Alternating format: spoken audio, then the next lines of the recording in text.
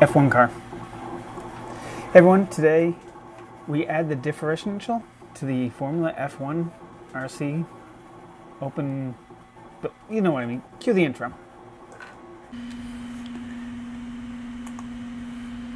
As I start to get the prints out, as you can see here, we're going to make this modification to see if this will improve the performance of the car. I'm going to start with the nylon PLA. Oh, nylon PLA. Ugh. We're going to start off with nylon. And kind of ended up being a goopy mess, as you can see here. I'm spending quite a bit of time actually doing some cleaning on it. Alright, as we move along, hopefully this will work.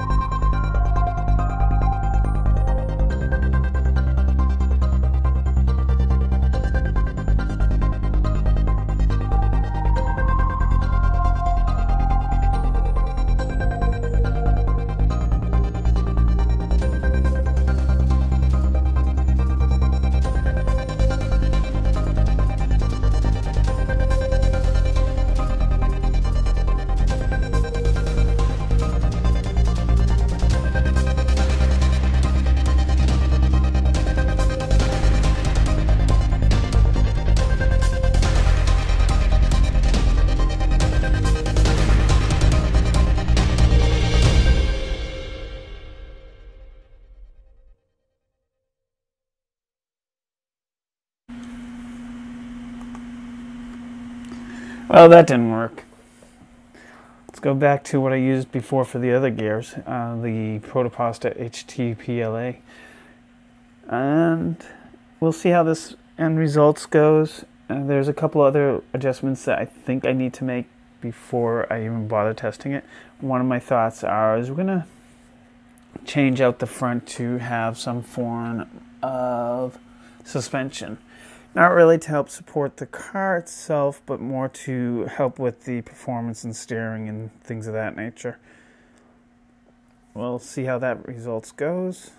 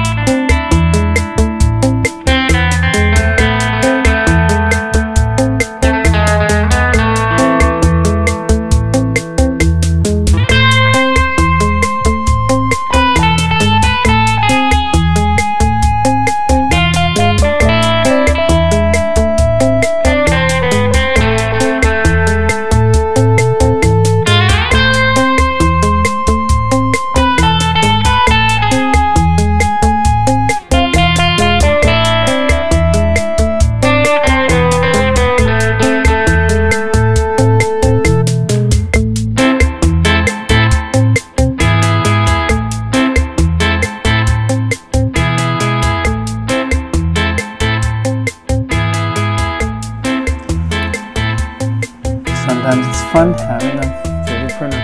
Other times it's frustrating as hell. So yeah. Let me tell you a little story as to what happened. I was printing more parts to the next half of this. I was going to set up a front suspension end that I found online, similar to what this differential thing is. Oh, speaking of that, I will have a link to this, to the person who created this on Thingiverse, so you guys can download it for yourself. Again, I didn't create any of this. This was somebody else's design. All the information will be down below in the description, so you're more than welcome to follow suit, and I recommend to do so. It looks like a pretty decent design. Alright, with that, what you've seen me doing is tearing apart and trying to rebuild the hot end. Unfortunately, I made a mistake later on. I managed to get everything apart, and I'm reassembling it now. I removed the clog that was in the tube itself. It was before the hot end, so it literally had to be, I had to take the whole thing apart. I really like the way this was designed. I know it was based off of an E3D hot end, so good on you. It's a really nice design.